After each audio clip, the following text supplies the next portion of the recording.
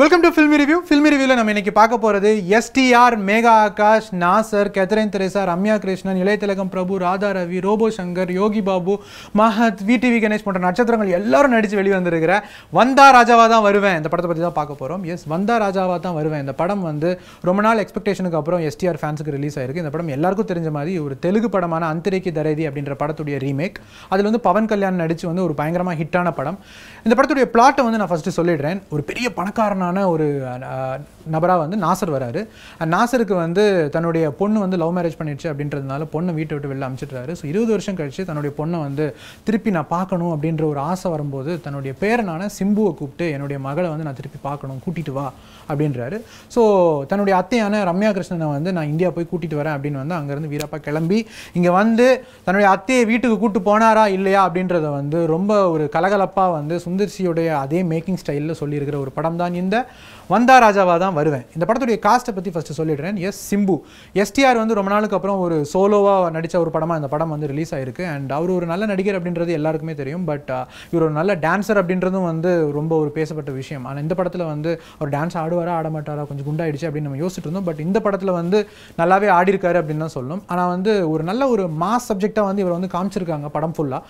ஆனால் நீங்கள் வந்து மாசாக காமிக்கும் போது ஸ்டோரியோட வெயிட்டேஜ் வந்து நல்லா இருந்துச்சுன்னா தான் உங்களுக்கு வந்து அந்த படம் வந்து ஒரு கேரிங்காகவும் இருக்கும், மக்களால் வந்து அக்செப்ட் பண்ணவும் முடியும், நல்ல ரெஸ்பான்ஸும் கிடைக்கும். ஸோ அதில் மட்டும் நீங்கள் இன்னும் கொஞ்சம் கான்சன்ட்ரேட் பண்ணிங்கன்னா வந்து உங்களுக்கு இன்னும் நல்ல ஒரு பாசிட்டிவ் ரெஸ்பான்ஸ் கிடைக்கும் அப்படின்றது தான் எங்களுடைய நம்பிக்கை அண்ட் வாழ்த்துக்கள்.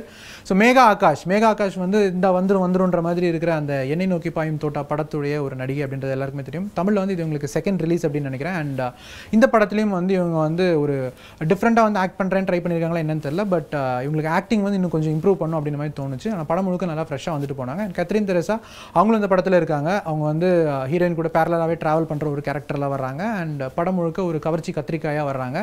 அண்ட் இளையதிலகம் பிரபு இவர் வந்து ஒரு நல்ல ரோல் ப்ளே பண்ணியிருக்காரு. இவங்களுக்கெல்லாம் நடிப்பு வந்து சொல்லிக் கொடுக்கணும்னு தேவையே கிடையாது. அவ்வளோ சூப்பரான நடிகர்கள் இளையதிலகம் பிரபு சார் ஆகட்டும், ராதா ரவி சார் ஆகட்டும், நாசர் சார் ஆகட்டும்.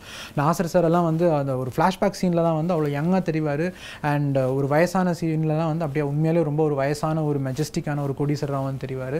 அவர் வந்து அவ்வளோ அழகாக நடிச்சிருக்காரு. And S, Ramya Krishnan madam அவங்களுடைய ஒரு மெஜஸ்டிக்கான ஒரு கம்பீரமான ஒரு நடிப்பு வந்து இந்த படத்துலேயும் வந்து தெரிஞ்சு. ஆனால் ஒரு சின்ன விஷயம், அவங்க நிறைய பார்க்கப்படுவாங்களோ என்னவோ தெரியல, பல்லெல்லாம் வந்து கொஞ்சம் கரையாக இருக்கிற மாதிரி இருந்துச்சு. அது மட்டும் நீங்கள் இன்னும் கொஞ்சம் கவனம் செலுத்தினீங்கன்னா உங்களுடைய அழகான அந்த முகத்துக்கு வந்து அது கொஞ்சம் நல்லா மேட்சிங்காக இருக்கும் அப்படின்றது எங்களுடைய கருத்து. அண்ட் படத்தில் வந்து காமெடிக்கு எந்த பஞ்சமும் இல்லை. எஸ், ரோபோ சங்கர் இருக்காரு, யோகி பாபு இருக்காங்க. இவங்க ரெண்டு பேர்த்தோட காமெடி மாற்றி மாற்றி வந்துட்டே இருக்கும். அண்ட் படத்தில் வந்து சிம்புடைய ஃப்ரெண்டான VTV கணேஷ் அண்ட் மஹத்தும் இருக்காங்க. அண்ட் இந்த படத்துலையும் வந்து இவங்க ரெண்டு பேர் கூட சேர்ந்து தான் வந்து சிம்பு வந்து ஒரு வழி ஆயிடுறாரு.